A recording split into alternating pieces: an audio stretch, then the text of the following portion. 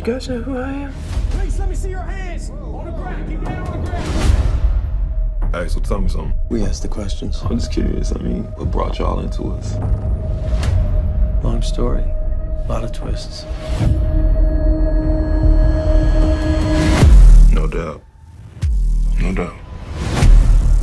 I'm Nicole Steele with the Department of Justice.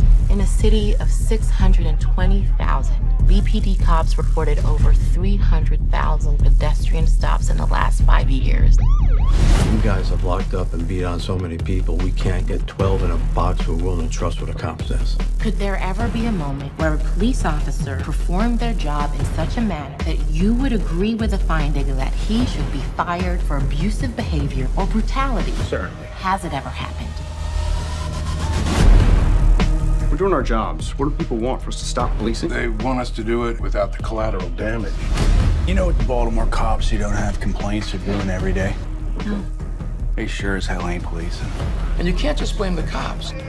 We serve the politicians who thrive on being tough on crime. And when they reinstated me, they put me in a unit made up of a bunch of the biggest crooks in the whole goddamn department. These men right here, my detectives, we do things by the book. Mr. The Madness I'm living. Drug war justifies a lot. Mr. The Madness. This is a dysfunctional police department with a culture that looks at accountability as a four-letter word. I told you weeks ago about a federal investigation. There's always a rumor of a federal investigation. This shit never happens. It's Baltimore. This shit been going on for a long while. We just followed the leader. Am I going to lose my job over this? Look around. We built this machine where half the damn country part with money and power, chew up the other half that didn't have anything to begin with. Watch it work. I feel like you got it.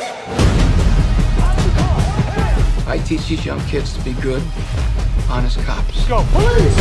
The rest is up to them.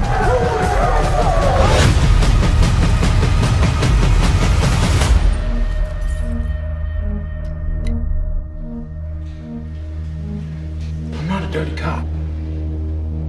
Mr. The Madness I'm living.